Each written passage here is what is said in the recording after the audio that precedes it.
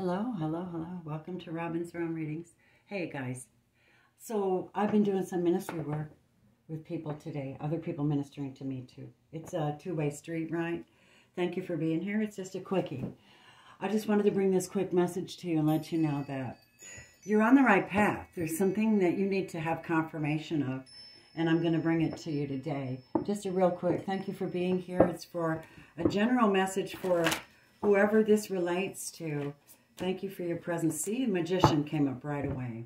This could be Aries, Virgo, Gemini, Scorpio, Pisces, Sagittarius. Somebody here has the ability to transmute their situation, to grow past it, to see everything very clearly, to use their skills to manifest, to go where they're supposed to be going. That's what I see. And making things happen. You see the ring around his head? It's official appointment of the ability to work with the sacred and the cosmic to get what you need. Completely aware.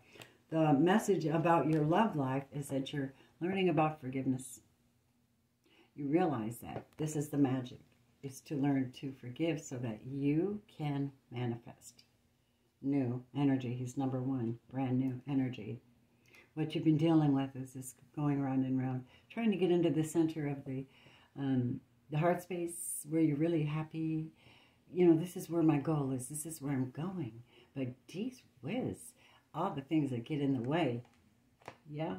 And then we have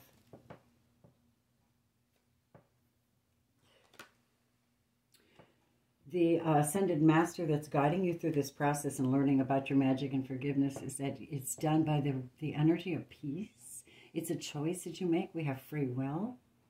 Free will dictates an awful lot in your life. What are you choosing? Whoops. Turn that back over. I don't know why I was prompted to turn that around. Probably because of the struggle. So we have a keeper of the light watching over you to help you as well. And this came out a couple of times this morning, so I'm bringing it out to you because Paul the Venetian is experiencing grace. It's just the pink. Look at the coloring on this card. All the colors of what you would experience in grace. The green jacket represents his heart, what he believes, how he loves, and the fact that he's healing his heart. The rose is that he's learning about forgiveness. He teaches about forgiveness. Grace is a divine gift from God. I heard that it's so peaceful. And in the Old Testament, New Testament, it says, seek peace and pursue it. Good advice. Share your gifts with grace. Waves of inspiration and love are coming to you. So don't hold back. As long as you're walking in a place where you want to get to the center of your experience, which seems to be going round and round, you will be experiencing grace. They told me this is what's happening.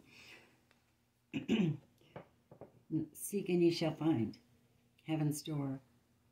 The angels they're making it very clear where your pathway is. So please follow your higher divine path, wherever that leads. It seems mysterious, but it's an etheric. And indeed it is, because you are mysterious and etheric. Don't be so transparent. Let your gut, let this happen. Number 2 is the path that you choose, and 7 is the divinity thereof. Your free will take you, and grace will help you to experience victory. This is what they gave me for you. I want you to experience victory. You deserve it. That's the number 28. This is for a masculine specific too. I felt that. I felt that through this. And your outcome for doing the right thing is you're going to be happy and the people around you will be happy. And I think you deserve that. You need to do the work, of course. They're saying, you've pulled back, Virgo, and you've gotten your wisdom now. You know what to do. You may be dealing with Scorpio, a Leo as well, which is the power of strength. The strength is in forgiveness, and that it strengthens you from the inside out. You learn that in your wisdom state, and you fill your heart with joy. You fill your heart with receptivity because you've forgiven yourself and you've forgiven others for things they could not control. Even the Christ did that when they killed him. He said, forgive them. They know not what they do. So it's lack of insight. You have insight. You're being guided by a lot of prophets now. May you be blessed in your ministry. Bring it forth. Do not let anything hinder you. You have a lot of people to nourish with your spiritual work. We love you. Thank you for being here. Bye.